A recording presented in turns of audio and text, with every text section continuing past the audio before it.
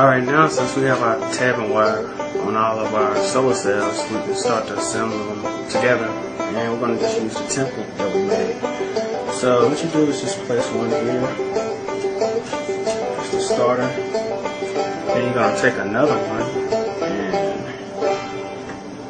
and I'm going to place that over top of it.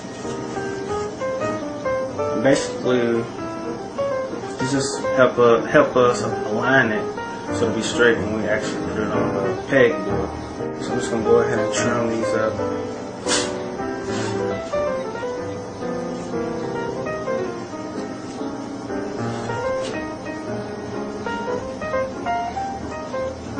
Alright.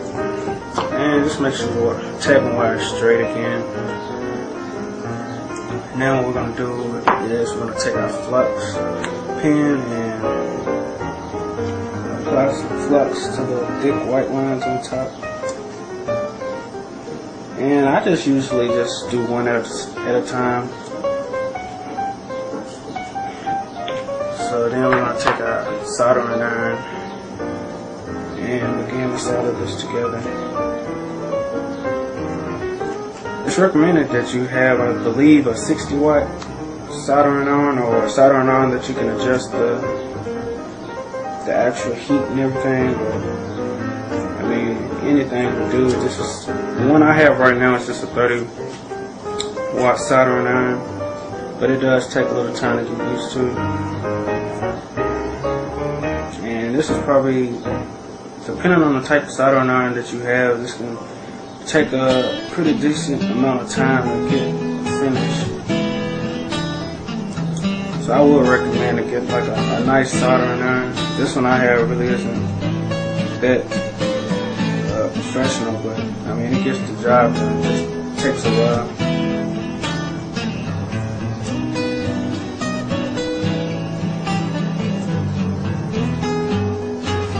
And again, I would recommend wearing gloves because this can get pretty hot.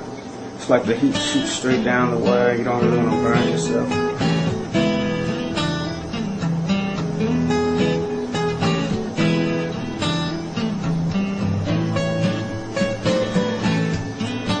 So I got one on, so I'm going to go to the next one.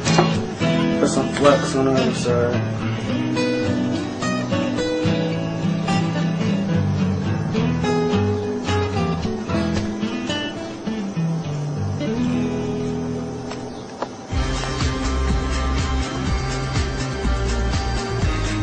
Alright, so take our soldering iron again.